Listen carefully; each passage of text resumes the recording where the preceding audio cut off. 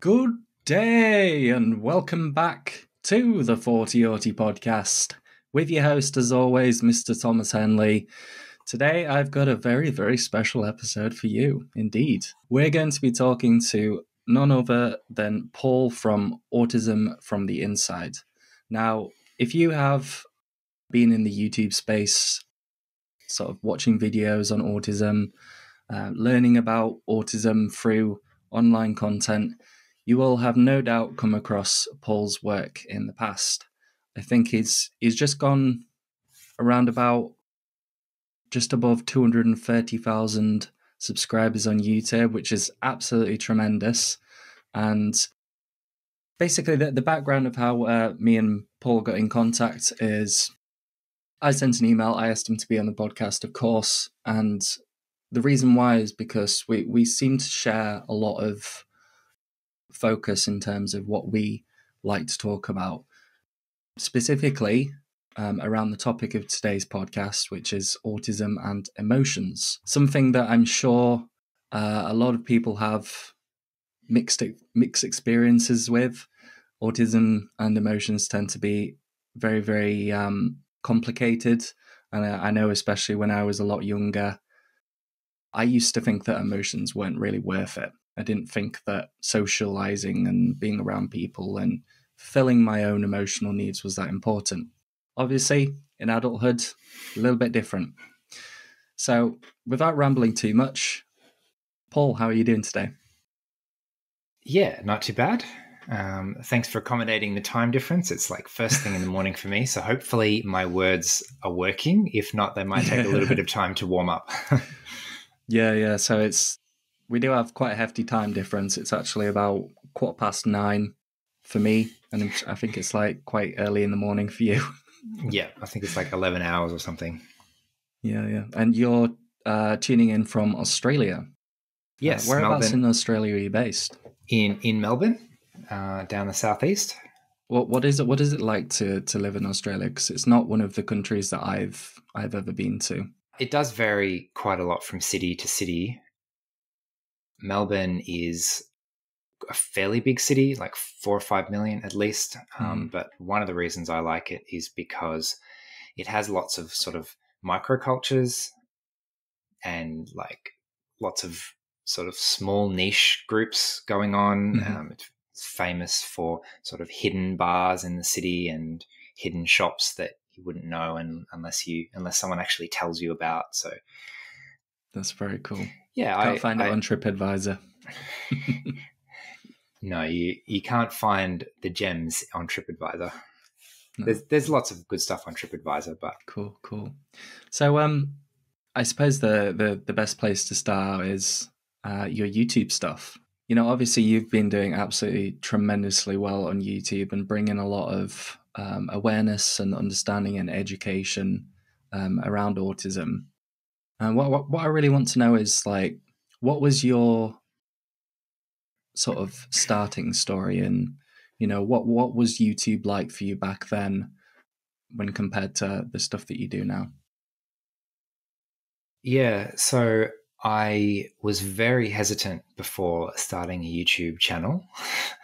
Do I really want my story to be public on the internet or not? That was a really big decision for me. But I definitely felt like I wanted to share something, even though I didn't know what it was in the beginning necessarily. So it started off, I was just really excited to tell people about my autism discovery.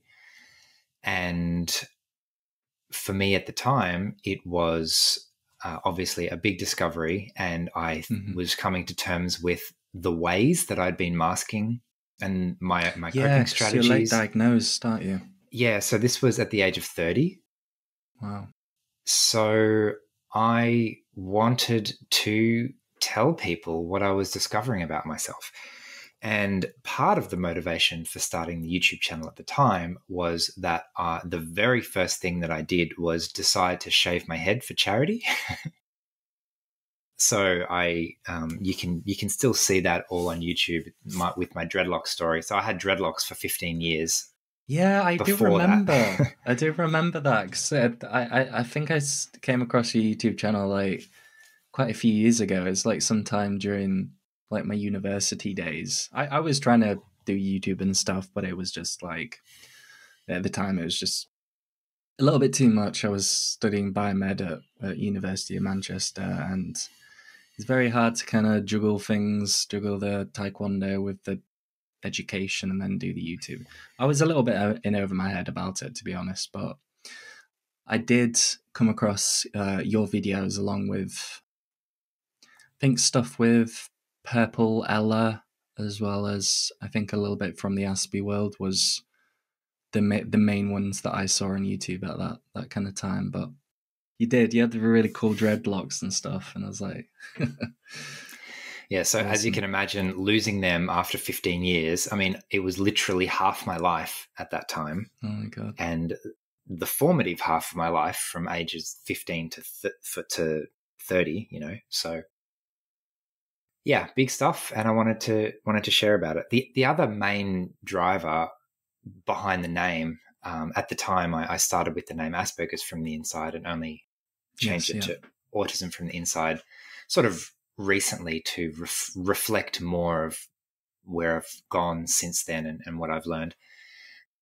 And when I was reading stuff about autism, it just didn't resonate very much. My kind of reaction to it was, I can fully understand how it looks like this from the outside, but actually what's going on is something completely different. And another big part of my story is the book Look Me in the Eye by John Elder Robinson. And there's a moment in his book that's very, very similar where he's describing what his psychologist wrote about him, something along the lines of, Johnny doesn't like to play with the other kids. and his adult reflection on that was something like, Johnny would love to play with the other kids. All the other kids are really mean to Johnny. So Johnny's going to sit in this corner and play by himself instead because he can't figure out how to do the whole social stuff. Mm-hmm. So huge difference between what we see on the outside and what we see on the inside.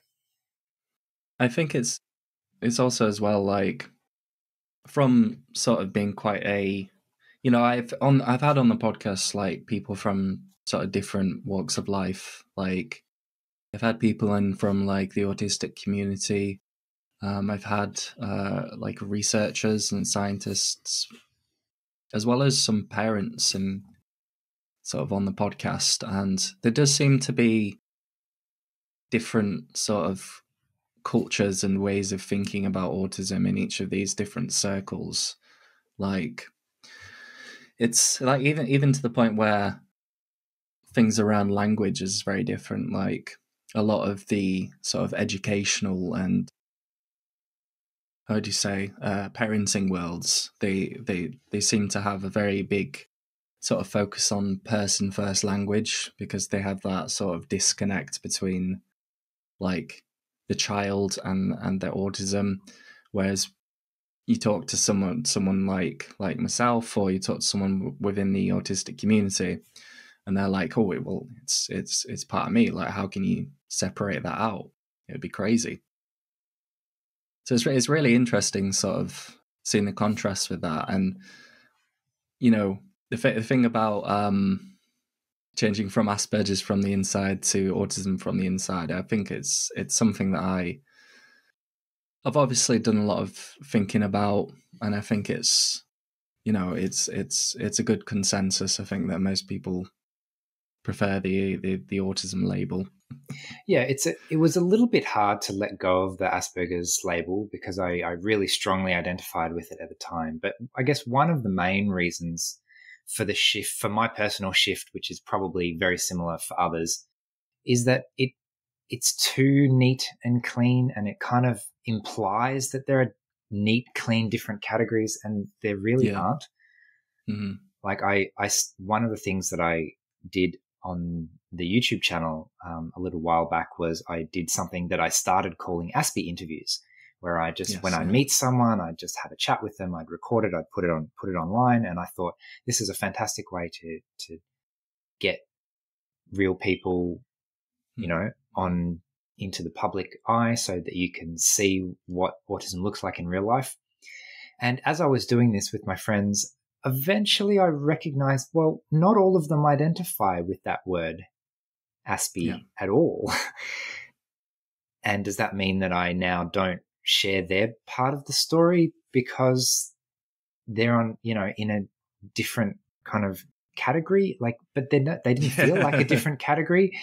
So yeah, it was just getting really confusing, and the overlap was, getting confusing. And I find that I was really surprised to find how much I can resonate with other people's stories, even if they didn't identify in exactly the same way as I did. Because in the very first moment for me, I originally identified as an engineer, and I attributed all of my characteristics to, well, I'm an engineer. Engineers are supposed to be that type, like an archetype of person, like the 16 personalities. Yeah. Have you ever done that test before? I have. And it keeps changing. I did it again after COVID. Apparently, I'm an extrovert now because I want to leave the house. Yeah, would you like to leave really the house? Weird. Yes. Well, you must be an extrovert. It's really weird. I used to be something like the thinker, something when I was a lot younger, and like sort of going through life and sort of finding sort of passion and sort of meaning in understanding people, understanding emotions. I think over time, like my personality has shifted quite a bit. I used to be very sort of, logic is king, emotions are just annoying. I used to very much have that sort of mentality about things, and now I'm more of the INFJ, like the advocate type, which I thought was really fitting. It always really surprises me just like how accurate that 16 personalities quiz can be. It's not like 100%, but it's pretty spot on in a lot of cases. Although I do sit very neatly in between introvert and extrovert, so if I factor in sort of a difference of my choice on some of the introvert extrovert questions, I could be considered a different one. So it's it's interesting. Yeah, that's definitely part of my story as well, because I thought my way into the emotions, if that makes sense. Yeah. And for a long time, I actually did a video on this, on my emotional intelligence journey. And for a long time, I was sitting on the sidelines watching people trying to figure out what was going on. Apply an algorithm to it. I had the similar problem that I was talking about before, that from the outside, I couldn't really see what was going on because all of the social stuff was happening on the inside that I couldn't see. And so it wasn't until I got my dreadlocks and then suddenly found myself on the inside of all of these social groups that I sort of discovered that world through practice rather than through observation. So your dreadlocks were sort of an into certain social groups. Yeah, that was part of my story, is that after I got dreadlocks, how other people treated me changed radically overnight. All of a sudden, I was being talked to and being invited to things and being included in things. And I went from being boring, shy, and awkward to someone that people actually come up and talk to and interact with. It's really weird how sort of modifications to your sort of outside appearance can sort of influence how people treat you. It's like I used to be treated very much as I used to be infantilized quite a lot when I was younger, because I wasn't like, I was quite sort of skinny. I didn't really pay much attention to my fashion. I didn't like, my hair was just like overgrown, and I just didn't pay much attention to it. And now it's really weird. Like, like growing a beard, putting muscle on. Like people very much have like different sort of reactions to you.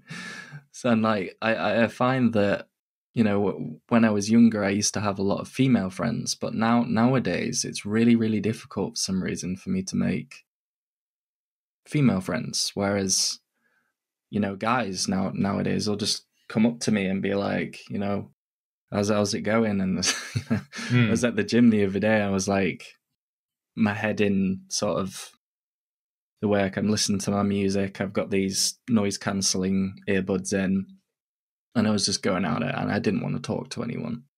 And then I had like a couple of people come up to me, and I was just like, please go away. Like, I need to focus on getting through it. It was, yeah, they can have some changes, and I think that's a really good sort of transition, I guess, to the topic of the podcast, because you know you've been on an emotional, social journey, and I'd say that probably I have as well. I guess what I want to ask is, what aspects of autism do you think make it hard for us to meet our emotional needs? That's a huge question. There are quite a few aspects of autism that makes it hard to meet our emotional needs. Let's go from the top down. Most of the way that human beings meet their emotional needs is by socializing and by having strong social networks. So if for whatever reason you find it hard to do what everyone else around you is doing, and have strong social connections, then it's going to be difficult to meet those needs, because it's hard to have a strong social network if you don't do the same things as the people around you. A great example of this is just if you need something in terms of information, or maybe I need help moving house, or I don't know, fixing a water system or something, or something happens and I don't know how to deal with it. If I have a social network, then I'll ask one of my friends or I'll ask my family, and they will say, oh, well, when that happened to me, I did this. And then, I'll put you in touch with the plumber that I used or something. And all of a sudden, that problem is solved instantly through the passive help of the social network. And I didn't have to know where to go to find the help, because I had this sort of supportive network around me. So I suppose as well, like if you have that sort of social network around you, like a lot of the ways that you know, just observing other people, a lot of the ways that they seem to sort of process and get through emotions is by talking to people about them. You know, like having sort of like that outside in kind of view on it.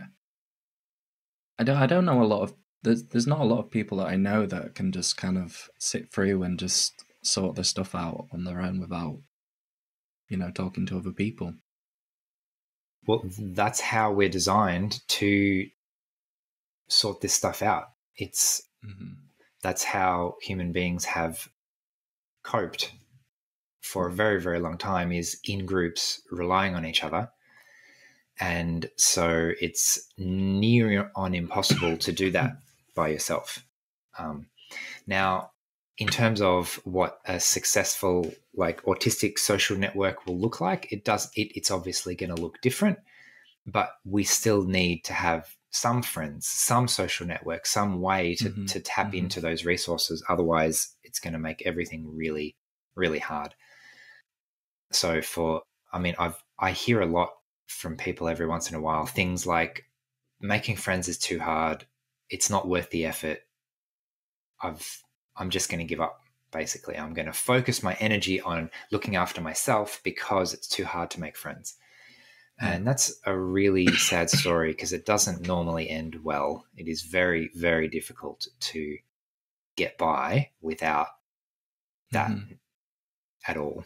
I think there's a really, you know, obviously secondary school doesn't tend to be the most pleasant experience for a lot of, or high school, doesn't seem to be the most pleasant experience for a lot of autistic people. But I found that, that a lot of the systems that we have in place, specifically in the UK, are set up and surrounding these younger people, like early ages up until like late teens. The issues that seem to come up quite a lot is that transition from teenagehood to adulthood.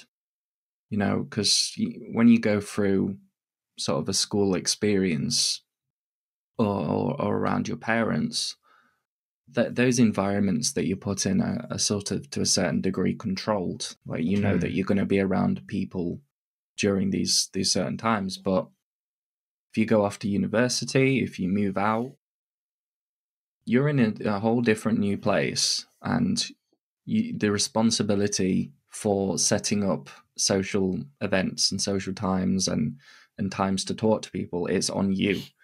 And like,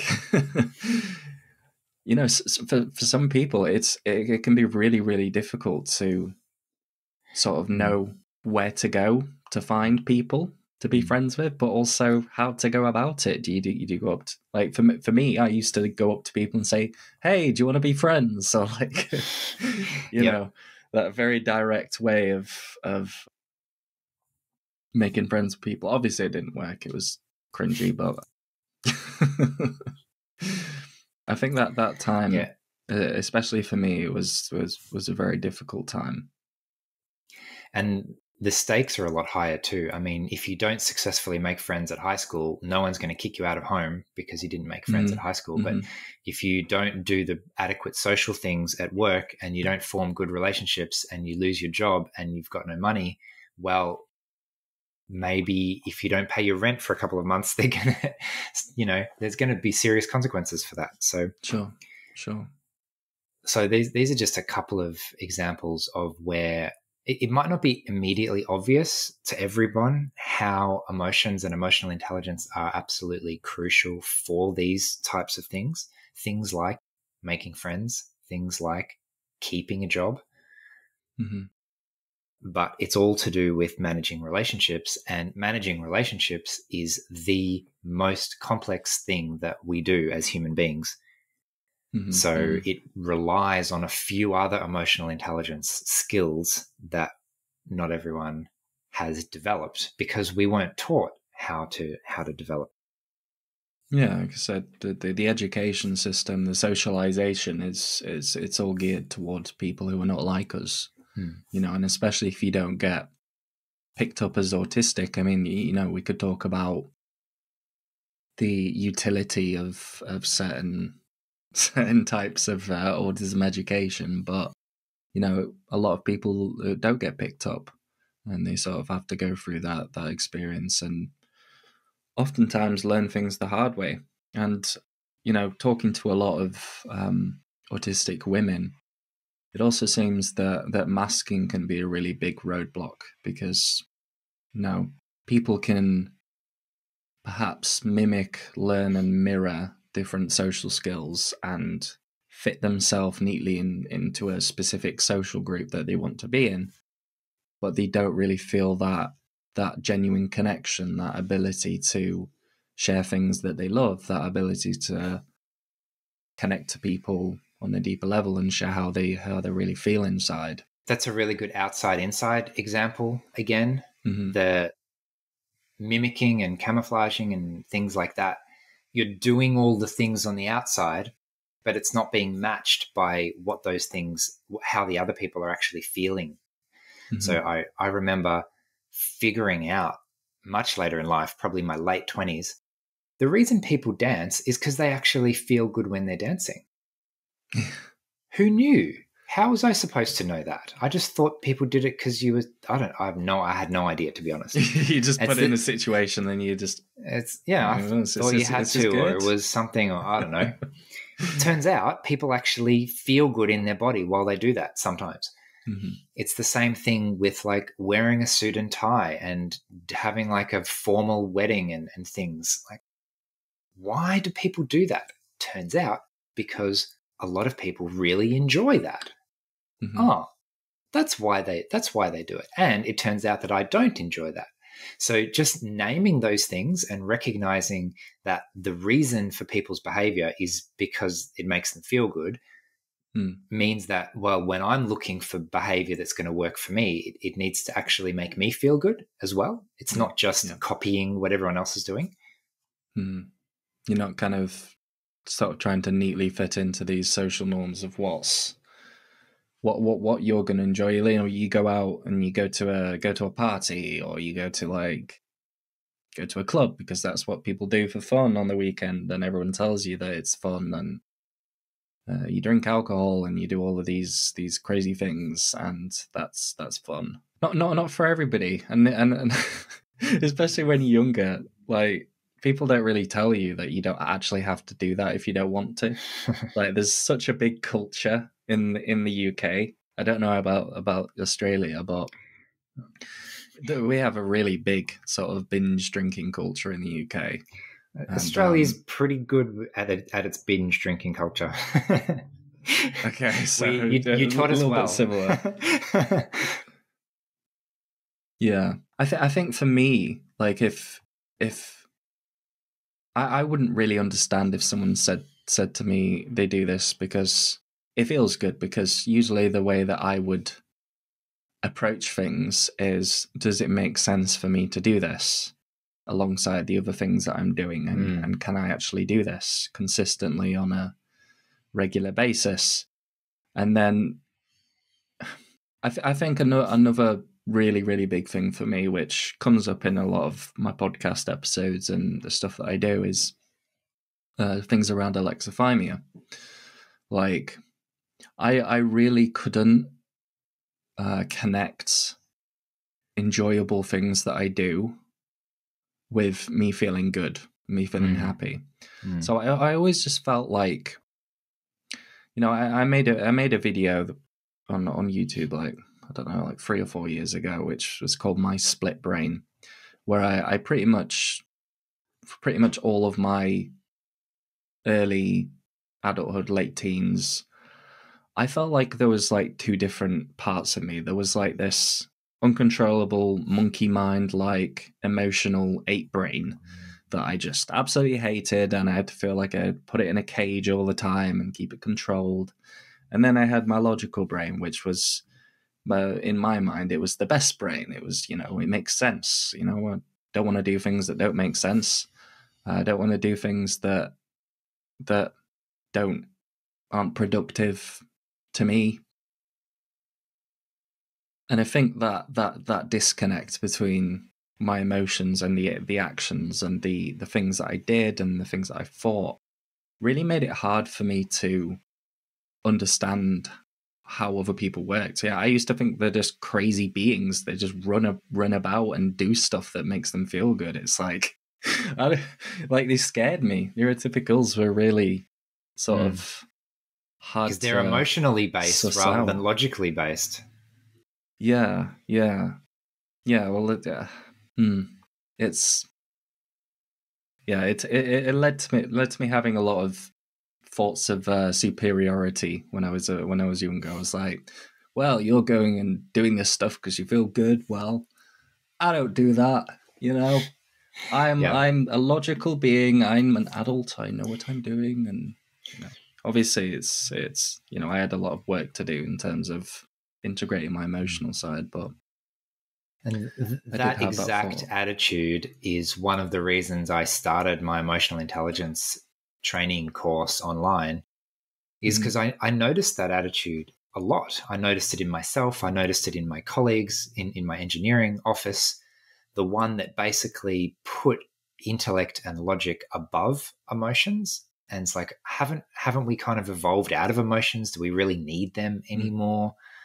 And actually the answer is yeah, we do actually. And for anyone listening who is thinking, yeah, but isn't logic actually significantly better, I would recommend a book called Thinking Fast and Slow. It's a really good way to understand how we have 2 brains that do very different things. One of them is the logical brain, and as you might be surprised to know, the logical brain is the slow brain. It is incredibly, painfully heavy and slow. And it does some things really well. But if you try and use it to do everyday tasks, you're going to run out of executive functioning resources, and you're going to be overwhelmed by social situations, and you're going to feel like there's a lot of anxiety and stress in your life because you don't have enough resources to do what everyone else seems to be doing really easily. And one of the reasons for that is because we don't use the other part of our brain very effectively or efficiently. So when you start thinking about it like that, all of a sudden, it's not emotional intelligence, it's brain training. I am training my emotional brain to do what I want it to do and serve me. And it's like having a personal assistant or something where I just delegate all of the non-important tasks, the ones that can be done really quickly, that don't need a super amount of precision, and they just all get done. Things like small talk, things like other social interactions and figuring out what I feel and things like that. Just the fast emotional brain does them in an instant without any effort whatsoever, without draining my intellectual capacity on mundane everyday things. Yeah. So, I mean, like, you know, one of the things that really separates us from animals is our ability to have that sort of higher cognition. But it actually does, as you said, it requires a lot of energy.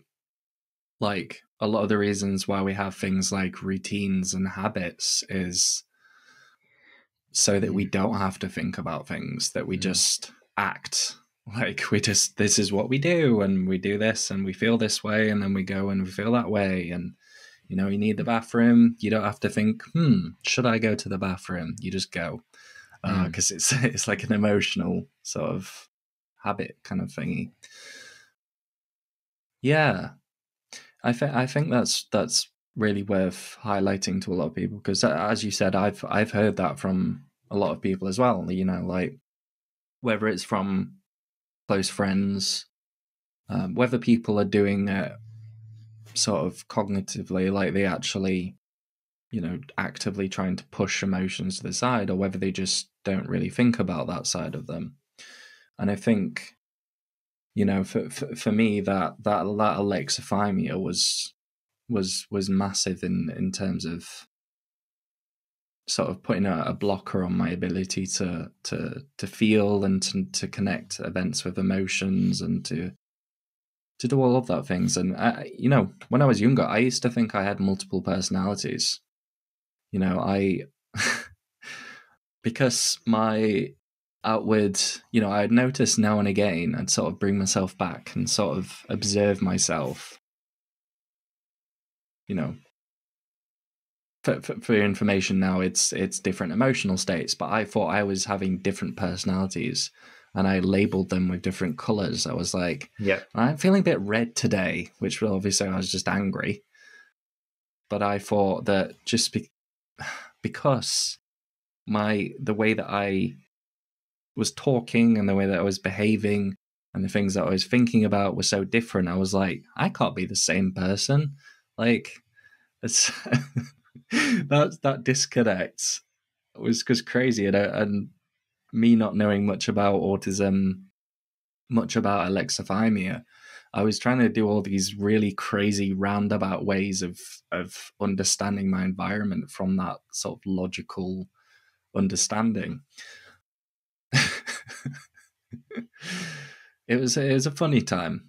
It was, let's say that. At least you were recognizing that you did feel differently. Sometimes one of the barriers for people, especially in the case of alexithymia, is I'm trying to check in with how I feel and I actually have no idea.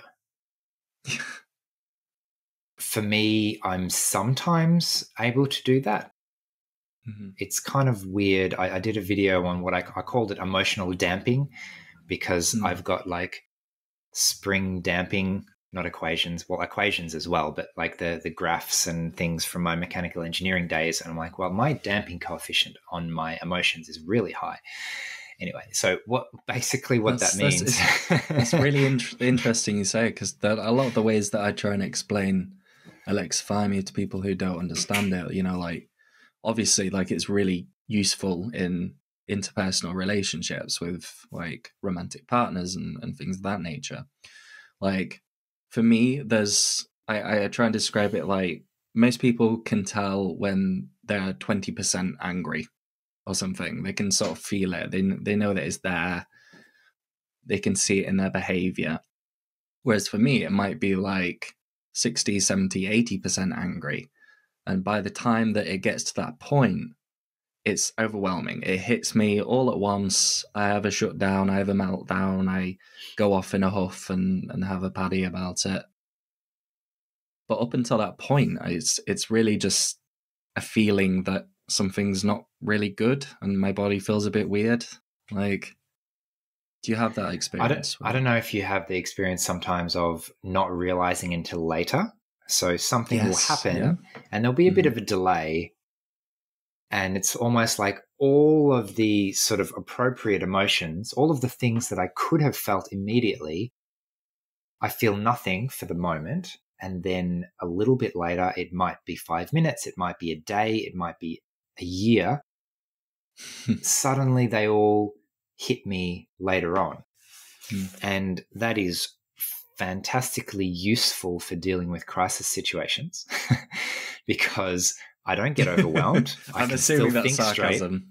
Straight. No. It's actually really useful because when something big happens, then I can stay focused and I can do what I need to do and I can make good decisions. And then it's not till later that all of the emotions come up and it gets overwhelming. Some people get scared or feel unsafe or something and they just lose their ability to think clearly. Whereas for me, I can usually keep my ability to stay conscious and think clearly a lot longer than most people.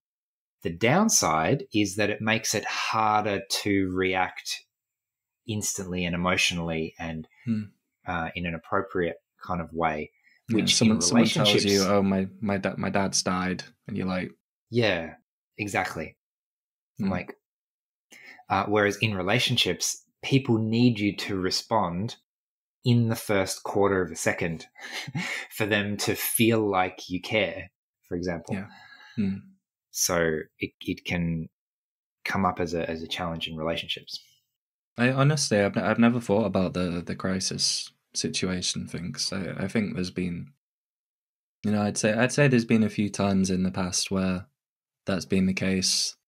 You know, I kind of go into this weird sort of, I get like sort of a bit zoned out, but I'm sort of fixed on like cognitively understanding what's going on and trying to get a solution. And then you're like, as you said, like, you know, I'll have a shower or something like a few hours later after this event, I'll just be like, oh my God, this is intense. And like, you know, like breaking down, I'm going to cry. And, you know, it's, I think as well, it can be hard interpersonally when it comes to things like arguments as well, because any situation where you're sort of any situation where emotions are heightened for one person or for both parties, being able to really understand how that person's words or that person's emotions make you feel and then respond to that, it's quite important to do that. But, you know, a lot of the time it's not something that I can personally do. So I need like an hour or two, or I need like a couple of days where I can go back, I can really think about it, write down my thoughts, try and think about how I felt in that moment. Definitely like interpersonally, especially in sort of romantic relationships, it can be hard to navigate, especially when you don't know that it's there and that it's something that not everyone experiences and they don't understand it, or they choose to ignore it.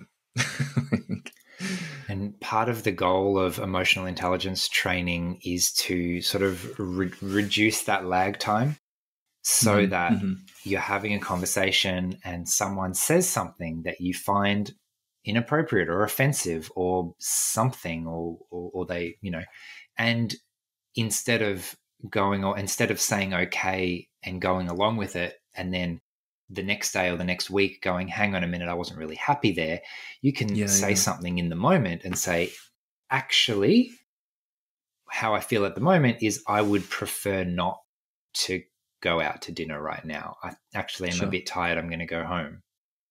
Wow. And instead of, it just helps making choices in the moment. It helps with relationships in terms of standing up for your own boundaries of what you are happy and not happy with.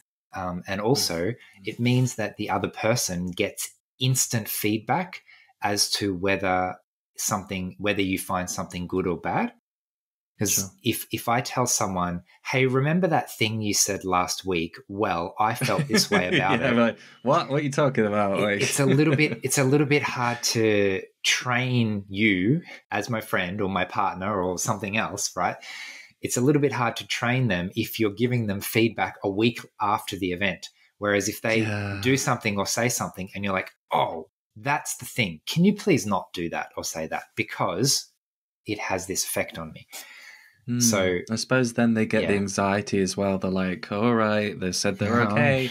They always do this, but they're not. And they're going to be waiting a week or so and they're going to come back with this long paragraph of text. And, oh, Jesus Christ. Exactly. And if you can say you're not okay when you're not okay, that actually builds a huge amount of trust in relationships because it means someone can ask me and they can trust my answer. When I say yes, they can trust that I mean yes. And when I say no, they can trust that I have a good reason and that I actually mean no as well.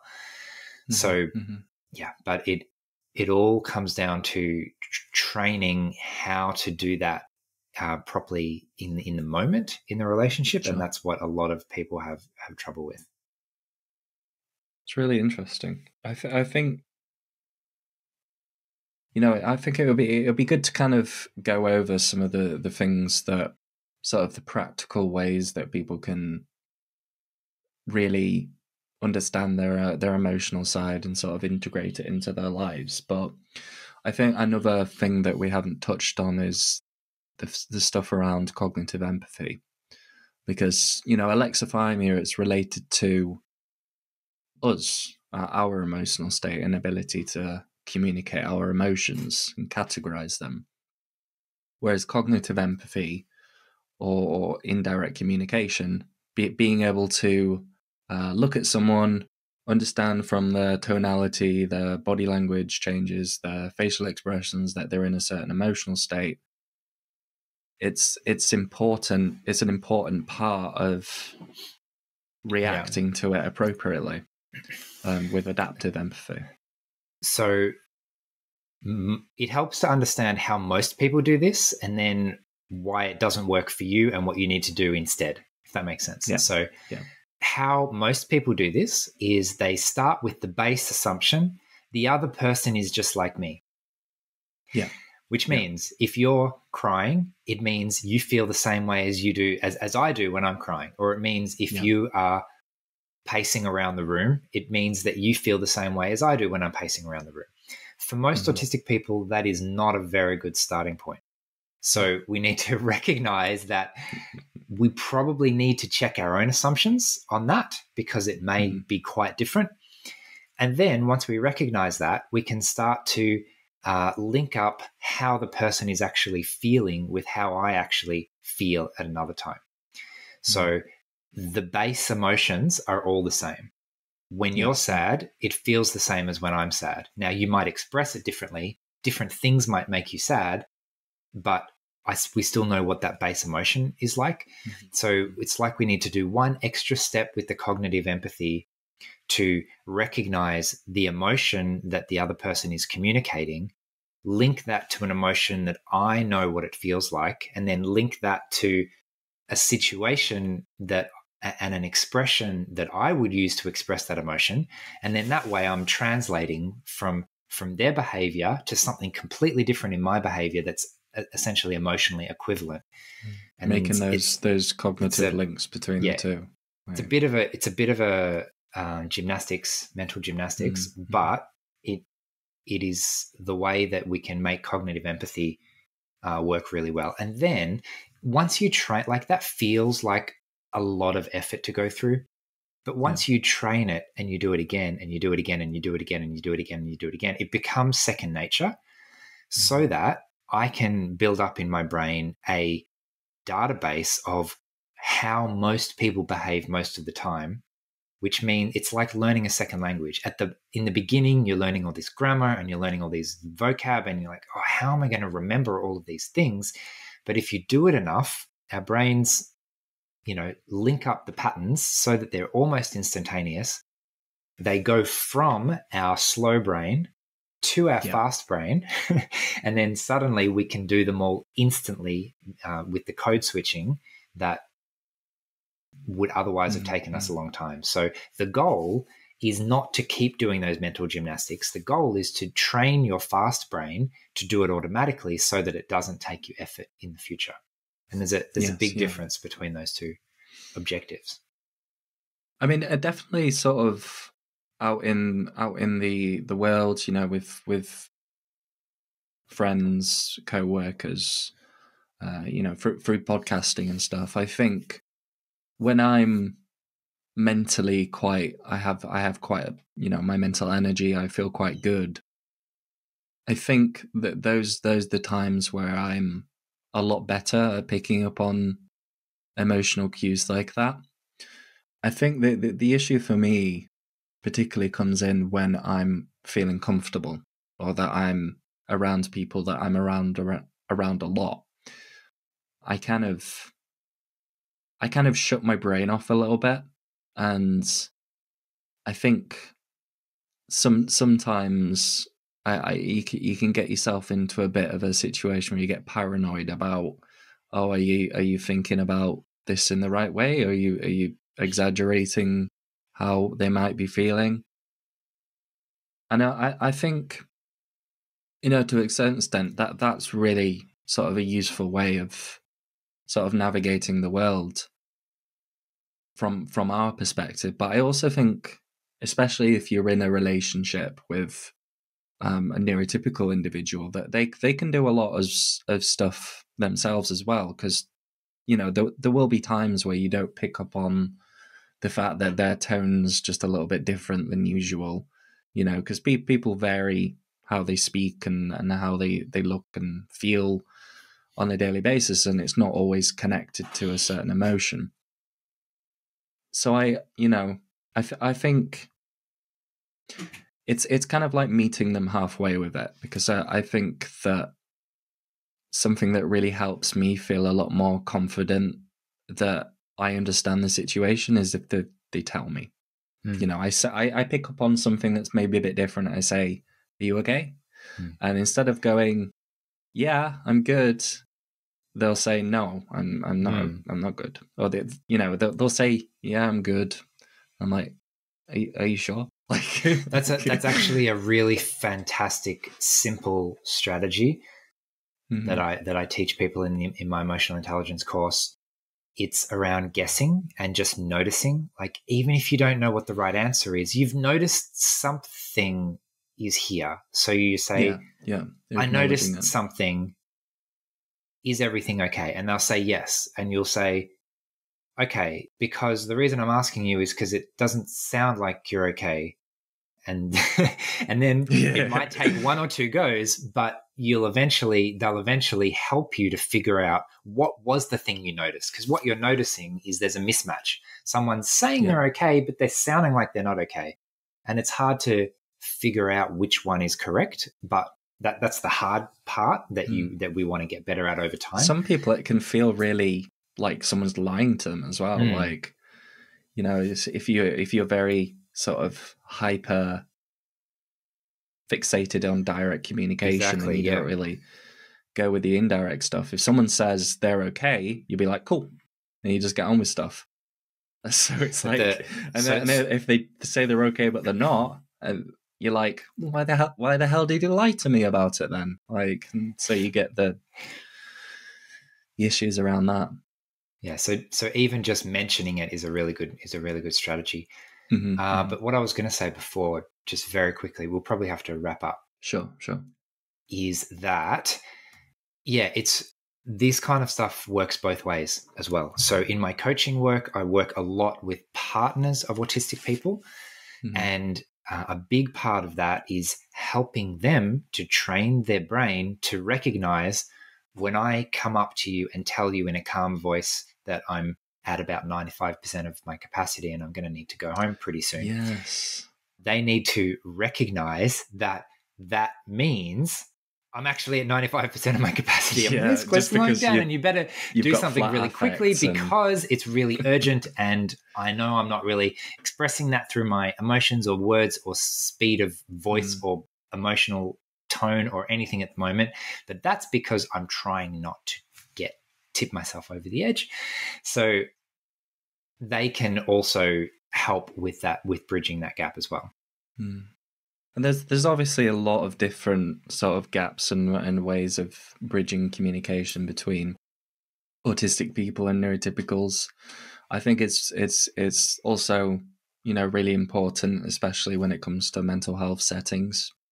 You know, if someone has a patient, they're a psychologist, they're a mental health worker, and they're autistic, and the mental health worker doesn't really know much about autism, and that person comes up and says, I'm having the worst time, I am just completely depressed all of the time.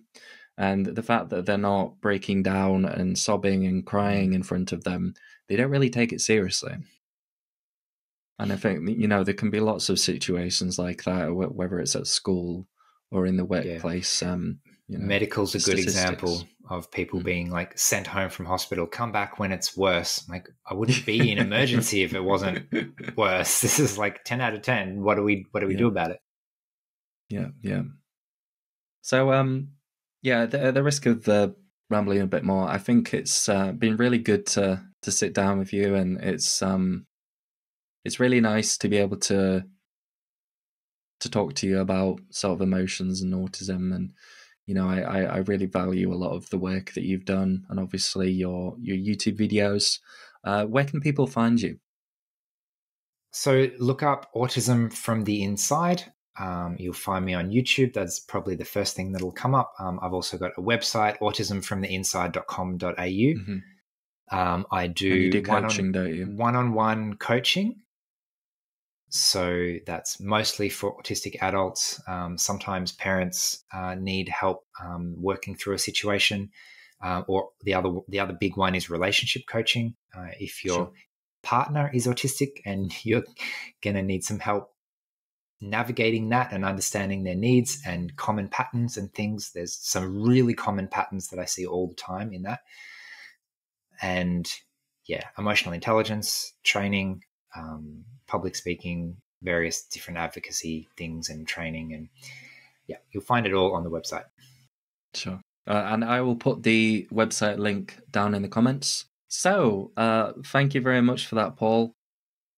It's been really lovely to chat to you. And of course, if you have enjoyed this episode, whether you're on YouTube, hit that subscribe button, of course, give it a like.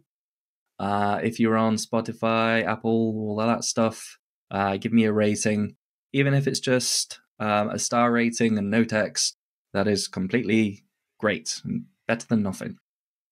And if you want to keep up to date with my life, some of the blogs, or you want to check out the videos that I make and the reels, you can find a lot of my stuff over on my Instagram page, Thomas Henley UK.